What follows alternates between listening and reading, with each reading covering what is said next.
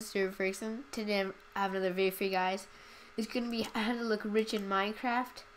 As you guys can see, I have these ender chests, and what they exactly do is that they teleport one chest, say it's in the underworld, and then one chest to the real world.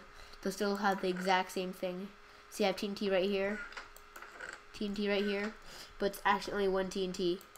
Because if I take this one TNT out of this chest, then just this chest won't have it.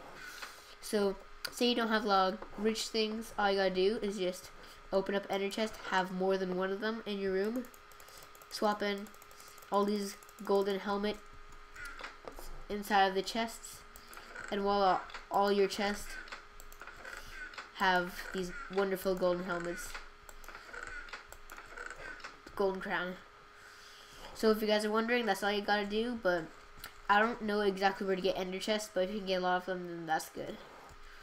Thanks for watching this video, guys, and see you guys later.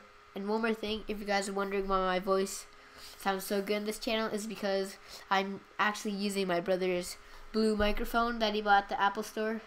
So you guys should go check that microphone out. It's really nice. But I won't be using the microphone in every single video. Thanks guys for watching, and see you guys later.